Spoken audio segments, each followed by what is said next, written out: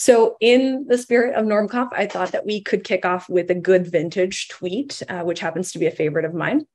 A wise man once pointed out that when you find yourself doing the same thing multiple times, you should move toward automation. I love Dave's second point here, which is when you find yourself answering the same questions, you should consider automating your advice. Today, I want to talk about frameworks for efficiently conquering the unknowns that stand between us and getting things to production. So these are things that I've seen happen over and over again, and I'm trying to come up with some ways to combat some of the unknowns as we're starting new projects. For example, taking a machine learning model from idea to production often involves similar steps. So the data and the specific application might vary from project to project, but I know that at some point I'll have to get some data, spin up a notebook, and build something. And I can't fully automate that process, but I can find patterns in some of the thinking that drives each step and try to get more efficient that way by focusing on some of the patterns I'm seeing. The best way I've found to automate things that don't fit into a function or a package is via frameworks. And so that's why I want to talk about frameworks today. Frameworks are especially helpful for automating workflows around organizing my thinking and working through problems. They're boring, but they work really well and they make my life easier because I don't have to remember things. And so I feel like they're very NormConf. I'm at Figma now, but previously worked at Online MedEd, which is a medical education company, and they created hundreds of online videos on various topics to advance a flipped classroom model. In order to scale, we had to match our curriculum to that of med schools and governing bodies to make sure that our material covered all of the same points that they expected us to cover. This was a really fun problem because, as Tolstoy foretold, each unique syllabus is unique in its own way, which in this case means that lessons are named very differently. They're parceled out differently in terms of how they're covered across different syllabi, and they definitely didn't match the lesson names that we had in our training data. So the manual version of matching syllabi with our curriculum involved a very knowledgeable medical subject matter expert reading a lesson and some of its key points on the syllabus, then searching on our site, which included keywords, but not like the full text of all of the videos, and scrubbing through those videos that matched to see if it was really a match and how fully it covered each of the lesson subpoints. You can imagine this is not ideal. And so we thought that maybe automating this matching process via machine learning would be really helpful. So here we've outlined this tool that would give the person the top N lessons to check first based on looking at the full content of each of the videos. And so this would significantly improve our ability to scale the process. And so this is what we proposed. This was the first machine learning model that we built at Online MedEd. So there was a ton of uncertainty around the project. The biggest open question being like not knowing whether the type of classification we wanted to do would even work with our data. Like, was our data big enough and unique enough at the lesson level to actually do classification? Was a very open, important question. At the time, we were also doing a big rewrite of our code base. So there were also questions around where the model would eventually live and dependencies and whether we would be able to roll it out. Anything that I could do to reduce uncertainty, both for stakeholders and for myself, was really helpful here. So I wrote a lot of documentation around like inputs and outputs and what those would look like, what the architecture could look like in order to build buy-in. Once we had buy-in, we decided that the best course of action would be to build a proof of concept. And so I decided to try a couple of frameworks out in that process to see if we could do it like more quickly than I had moved on previous projects. So with any project model code base, you have a couple of kinds of unknowns. Known unknowns are the things that you know you don't know. If you started a list of things you don't know, you could slot those things into the list.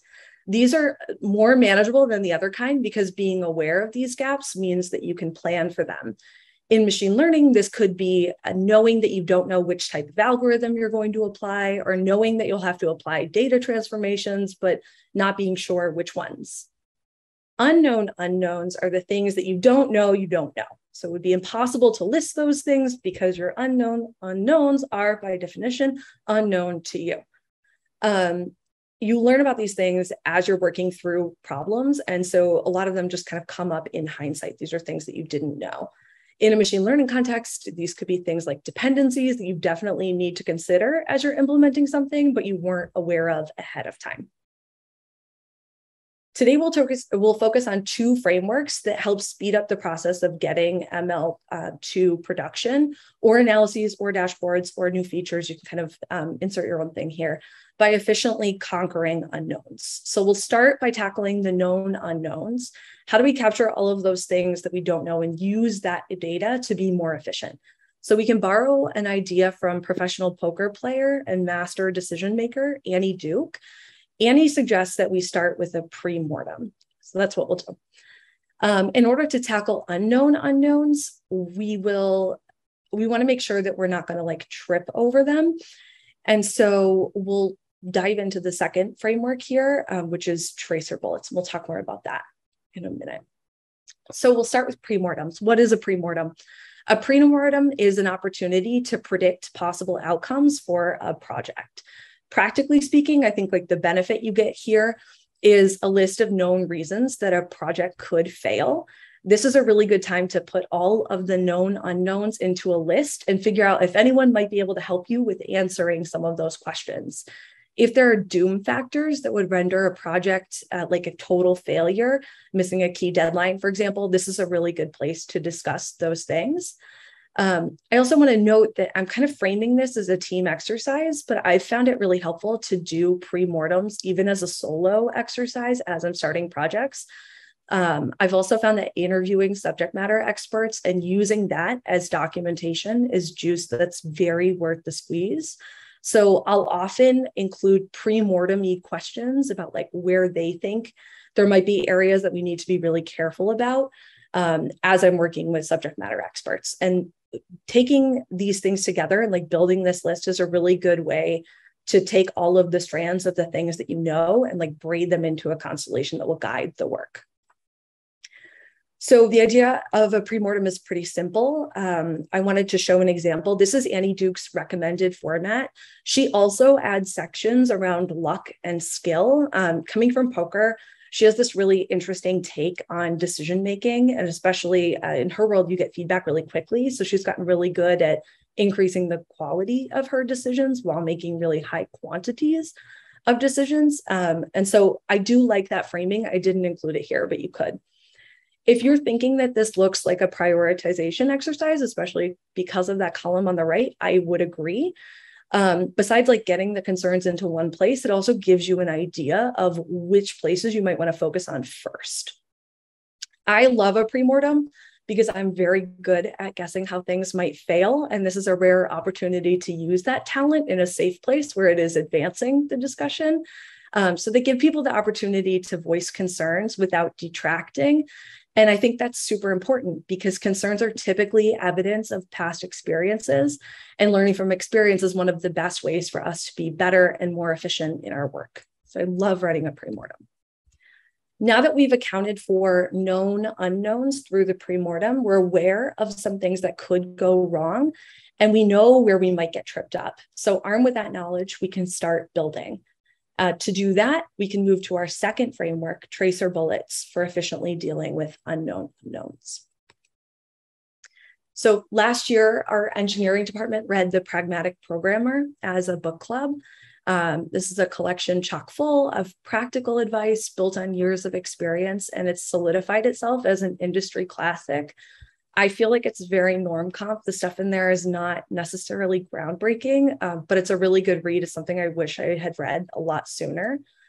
Anyway, I loved it. I highly recommend it. And I've since adapted some of the ideas there for my own machine learning projects. And so specifically today, I want to talk about the idea of tracer bullets, which come from this book. So outside of a code base in real life, tracer bullets are bullets that are loaded at intervals alongside regular ammunition. When they're fired, phosphorus ignites and leaves a pyrotechnic trail from the gun to whatever they hit. so you can see the path that each bullet takes and how close it gets to a given target. These are particularly useful for quickly refining your aim because they provide real-time feedback under actual conditions. You're shooting these alongside anything else that you would be shooting.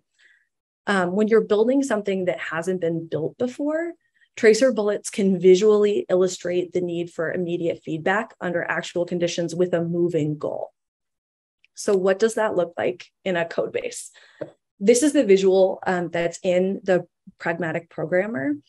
So each bar here represents a layer of logic, and you can see the tracer bullet goes through each layer of logic. When it intersects each layer, it carves out a small end-to-end path through all of the layers. The goal is to get through each layer with the absolute minimum amount of logic required before moving to the next one. So if we think like Peter in his earlier talk, we can say that we're building a bridge that's cheap enough that it barely stands, but it does stand. Tracer bullet code operates in the same environment and under the same constraints that actual code would.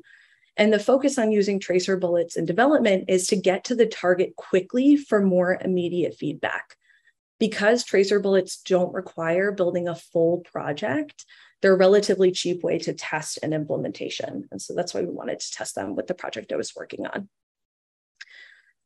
So I've translated this a bit to tracer bullets in machine learning. So we might start with a data pipeline, actually getting the data that we need to use, and then work through feature extraction. How do we make sure that we can get the data to a place where we can put it into a model or algo? And then we actually need to build the model or algo and deploy it, start to apply. In this case, it was doing classifications, so starting to actually do the classification on data and put it into an API or somewhere that you can access that, and then put like a front end on it. So how are we going to make sure that we're getting this stuff into the hands of users or whatever system is going to use the outputs? A couple of additional notes on tracer bullets and like how they're different from prototypes, because this is something I didn't understand until I read it a few times in the book. With a prototype, you're exploring specific aspects of a final system. And so you typically will throw that code away and recode properly once the lessons are learned. So if you've seen something like a design sprint, you kind of want to have something that you can show to stakeholders by the end of the week, and you might not be actually coding a whole thing. It's really just important that they can see like the UI or the front end or that last step. This is about answering questions along the way with the implementation. So you're doing like the minimum implementation possible so that you can see how your entire system works end to end. So tracer code is lean, but it's complete, and it forms the parts of the skeleton of the final system. Once you have this skeleton built, I could choose to go work on like the tail for a while or the head for a while or flesh out the middle. But the entire system will continue to work with the tracer code framework.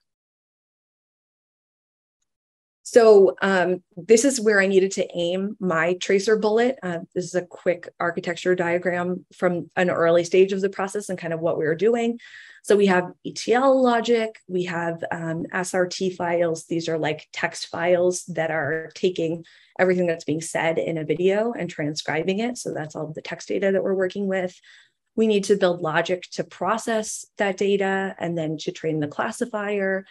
We need to actually get a classifier that works and is good enough for our use case. That was one of those open questions that we had. And then we need to be able to output the closest lesson. And so this is the example of the stuff that we wanted to deliver. A lot of this lived in a Jupyter notebook. We actually decided to put like a front end on it so that people could interact with it.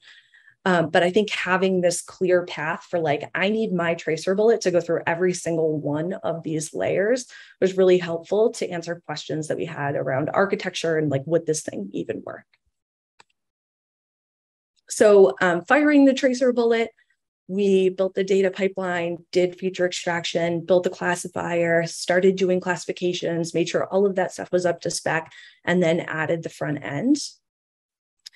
But something important here is like what's left after the tracer bullet. So if you look at like the pink area, that would be the part that was included or the part that was coded out as part of the tracer bullet. There is lots left to do at each stage here. So for example, the data pipeline, I didn't grab all of the videos or the files of containing like the text transcriptions of the videos. Some of those were still left on the table. They weren't necessary for the implementation. Feature extraction, some of the work that we were doing around like tokenizing, stemming, et cetera, we could change in future iterations, but we had like enough to build a model that was a good proof of concept. The machine learning code, we had a good idea for a model that worked. Obviously, that's something we could go back and update, but having it as part of the pipeline was really important. And then the API and the user interface, we were able to get feedback on. And so if there's anything that we needed to change, we would be able to do that pretty easily. And so this was really helpful to have an idea of just like, we're leaving some things on the table to come back and do. But also, this doesn't mean that we're waiting, for example, for the entire data pipeline to be built before we're moving on to the next thing. So the advantage is that you can get to delivering something or shipping something faster, which is really helpful for stakeholder management too, especially if you're working with something where there's a lot of open questions. I built this slide about tracer bullet driven development. And so this would be like, let's say you had 5 checkpoints and you were working as part of a team. If you look at this first approach, this is if we're building sequentially. So we start with like the data sets and then the feature engineering and then the modeling and then serving the model and then having a front end. That takes a long time before we're actually seeing results and having an idea for whether the thing works or not. But if we take that same amount of work, if we assume it takes the same amount of work at each checkpoint, we can see that we're delivering like a V1, the first checkpoint, and then V2, and then V3, and 4, and 5. And so from a stakeholder perspective, this was really helpful to be able to say like, oh, look, we have this thing working end to end. We're going to improve the accuracy. That's no problem. It's just updating information in like steps 1, 2, and 3. So I really liked using the tracer bullets, especially for working with stakeholders and reducing uncertainty for them.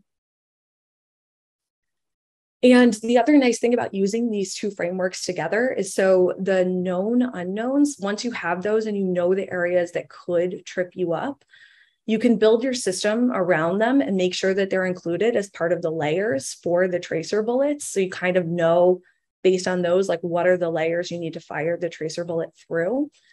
And then you're able to fire the tracer bullet, make sure that you're accounting for at least everything you know about. That gives you the opportunity to find things that you didn't know about because you're actually building it. That always happens. You're always going to have surprises.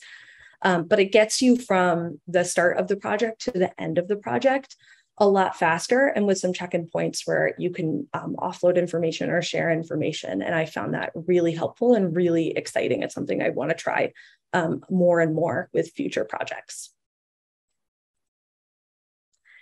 And so I wanted to say thank you so much to the NormConf organizers for getting everyone together. This has been great. I've been watching all morning. I've been loving it. For anyone who wants to learn more about these topics, there's a couple books that I recommend. So I talked earlier about The Pragmatic Programmer. That's a classic. It's really good. Annie Duke's Thinking in Bets is also fantastic. She has a couple of other frameworks that I've used, things like backcasting. So if you have an idea of what success looks like, similar to like Amazon's PR approach, where they start with like, what does the press release look like? And then you work backwards. She basically applies the pre-mortem, but to success. So if we're successful, what are the points that we have to hit along the way? So those books are great. And if you want to learn more from me, I'm at Bianna Posey on Twitter and rexis.social. And I also have a blog at caitlinhudon.com.